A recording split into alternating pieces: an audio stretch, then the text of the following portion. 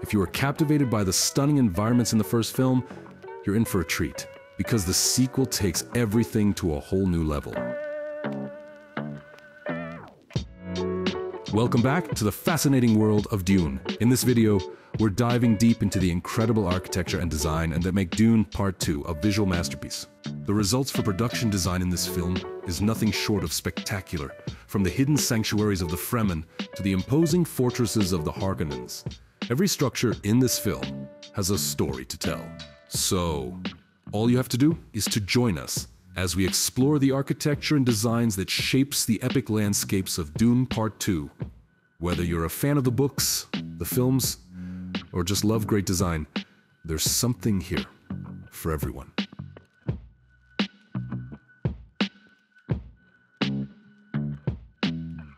We start on Arrakeen with the Fremen Sietches, underground sanctuaries that blend so perfectly with the desert landscape that they're nearly invisible.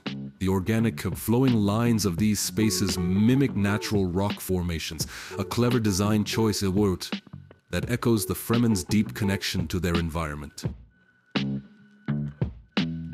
Sietches is masterfully integrated into the natural rock formations of Arrakeen. The exterior is camouflaged to blend seamlessly with the surrounding landscape, a perfect adaptation to the harsh, unforgiving environment. The design is organic and fluid, echoing the shapes and textures of the desert itself. Upon entering, we're immediately struck by the contrast between the harshness of the outside world and the sanctuary within. The interiors of Sietches are designed with purpose. Every line and hollow serves a function, from storing precious water to providing safe spaces for the community. The use of natural rock as both structure and insulation showcases the Fremen's deep understanding of their environment. Lighting within Sietches is minimal but strategic. Natural light filters in through small, well-placed openings, casting long, dramatic shadows that add to the sense of mystery and protection. The materials used are primarily stone and sand, which not only camouflage the sietch from the outside, but also help maintain a stable temperature inside, crucial for survival in the extreme desert conditions. The communal areas are the heart of Sietches, where the Fremen gather for rituals, meetings, and daily life. These spaces are both functional and symbolic, reinforcing the strong sense of community and shared purpose that defines Fremen culture. The design is simple, yet every element has been carefully considered to ensure it meets the needs of the people who live here.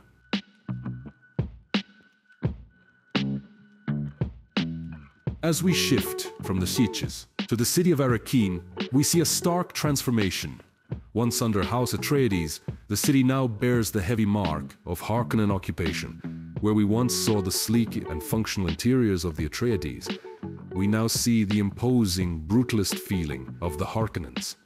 The structures are the same, but the way it's shown is surely different. Massive, angular structures that cast long shadows over the city. Once again, these buildings aren't just places to live or work.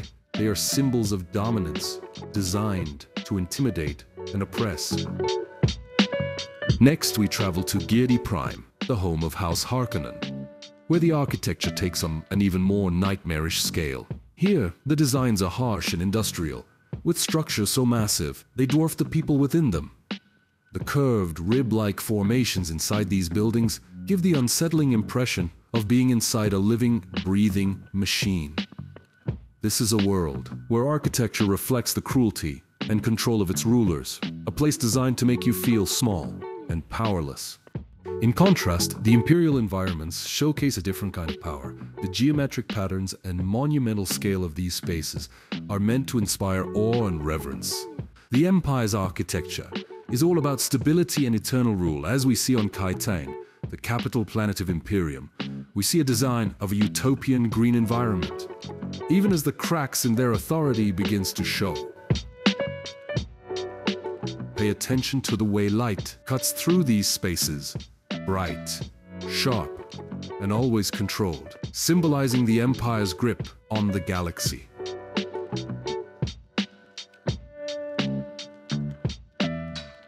The Spacing Guild, with its enigmatic presence, introduces yet another architectural style. Their facilities are marked by abstract forms and impossible geometries, reflecting their mastery over space and time.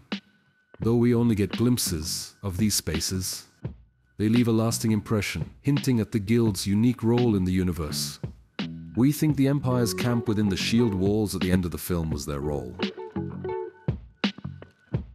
Throughout Dune Part 2, lighting and atmosphere play critical roles in defining these diverse environments. Whether it's the blinding sun of Arrakis or the oppressive darkness of Giedi Prime, light is used to tell the story as much as the structures themselves. The choice of materials, whether it's the rough stone of the Sietches or the cold metal of the Harkonnen fortresses, adds another layer of narrative, highlighting the cultural and philosophical differences between the factions. As we step back to take in the architectural landscape of this film, it's clear that these designs do more than just set the scene.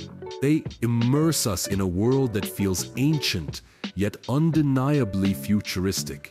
Every structure, every room, every vast cityscape tells a story of power, survival, and the endless struggle for control.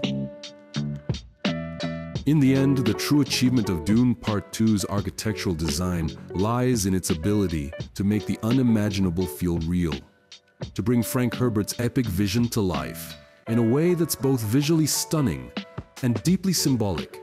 It's a cinematic journey that leaves a lasting impression, reminding us of the incredible power of design and storytelling.